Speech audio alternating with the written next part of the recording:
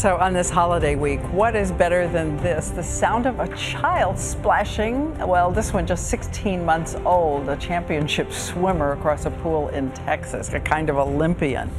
But even the strongest swimmers have reason to be cautious because drowning is the leading cause of accidental death for children under 5. And tonight, ABC's Linsey Davis wants to show us something new.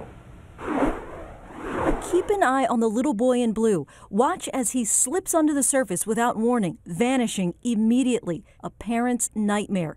But now picture this, a device that can actually warn you when your child's in trouble. This is a Wahoo swim band. It's worn over the forehead, and when submerged for 20 seconds, it sends out a signal. These lights start flashing yellow. After 30 seconds, it sounds the siren.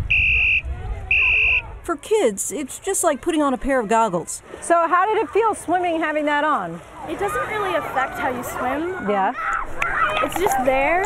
For adults, it's a cutting-edge safety upgrade. The New Canaan, Connecticut YMCA paid $30,000 to install the system in this pond, just the 6th installation anywhere in the world. Why did you feel that a lifeguard wasn't enough? You're only as good as your best lifeguard who's having a bad day. Watch, even in a clear swimming pool, how the movement blurs the presence of a swimmer. In murky water like a pond, it's even more dramatic. Look how this bright yellow dummy just vanishes.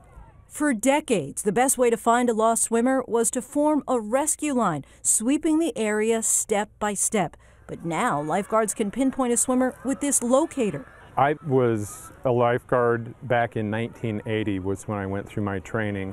And hardly anything has changed since then. Absolutely. Safety experts call this device a game changer. It gives you the ability to learn very quickly that you have someone in trouble, and it gives you the ability to locate them very quickly. Technology that not only saves time, but could save lives.